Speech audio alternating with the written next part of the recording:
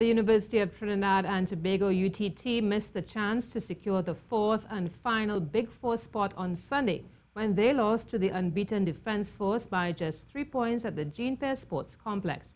Jeffrey Harris led the way with 20 points, but it wasn't enough for the students.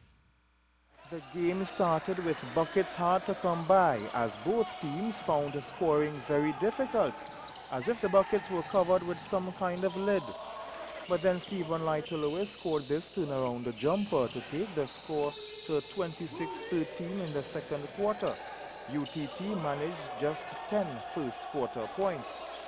Fast forward to the second half where Boxers scored this 3 to put the Army up 44-33. But then UTT found their scoring touch in the third, as if switching sides at half-time really worked out for them. Jeffrey Harris with a second chance points off the Brandon Kelly miss. The score now 38-48. And the UTT went on a 15-5 run. Harris tying the score here at 53. The students found their game. Nice ball movement before the basket from Lazaro Campbell. 56-57, Defence Force still on top.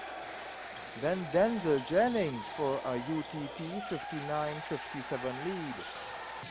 Jamil King scored 10 points, 3 of them coming here for the Army to open up a 3-point lead. But with 3 seconds on the clock and down by 3, Harris just missed the chance to send the game into overtime and feel their pain. Defence Force holding on for a 74-71 win.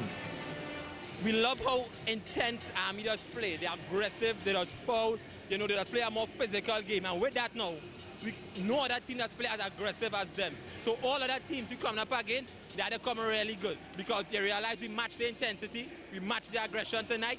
We almost had it at the end, but hey, it's not losses, it's just lessons and lessons. So we're learning as we go on. UTT and the Clippers play on Saturday for the final post-season spot. Ian Wason, C Sports.